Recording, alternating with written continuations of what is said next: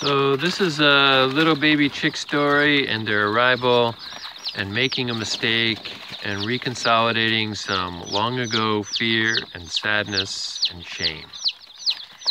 So it'll take a couple minutes, but we got these 1,000 baby chicks, and then the mistake I made was putting the water inside of their little housing because it's cold. I thought it was a good idea, but chickens got wet, and the next morning 70 of those little guys had died.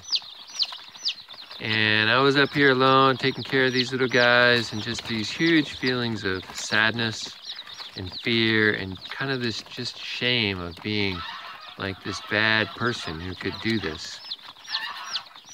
And I was alone, took care of the chicks, had all these feelings, and I used the work of reconsolidation, of really paying attention to that and then going out and grabbing some calm, coming back and paying attention to the upsets, going out and grabbing some more calm. I did that back and forth most of the day, took some walks in the snow with the dogs.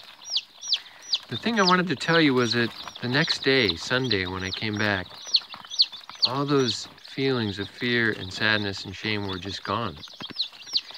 And it wasn't like I had done the hard work of figuring it out or making sense of it all. It wasn't that.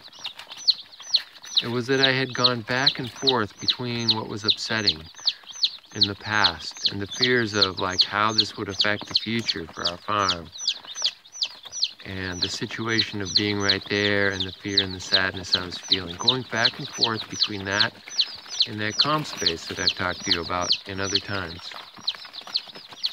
And a lot of people, when I work with them, they say, gosh, I just can't believe it. I don't feel that anymore. And I was laughing the next day because it was like, I don't really believe this either, how differently I feel. So, the ICE method. You identify an upset. For me, it was the fear and the sadness around these baby chicks that had died. You go out to a calm space, you find a space that has nothing in it, and you just observe that space.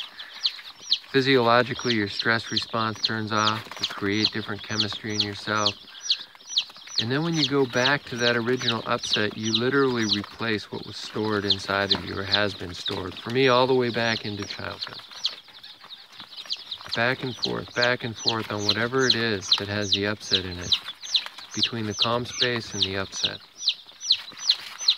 Check it the next day and see what's left. For me, it was a remarkably, unbelievable different feeling. So when people say, oh, I can't believe it, it's like, yeah, I get that. But still, I invite you to give it a shot. Identify, calm, exchange, the ICE method, and see what a difference it makes for you. All right, well, as you can see, the baby chicks are doing lovely now. They're drinking, they're eating, they're all fluffy, cheeping, they're sleeping well. We're looking forward to y'all growing up, being big, happy hens, eating lots of good food, leftovers, and laying lots of great eggs for people here in Chelan. All right, I hope this was interesting to you. It's all interesting to me, that's for sure. Take care. Blessings for the day. Bye-bye.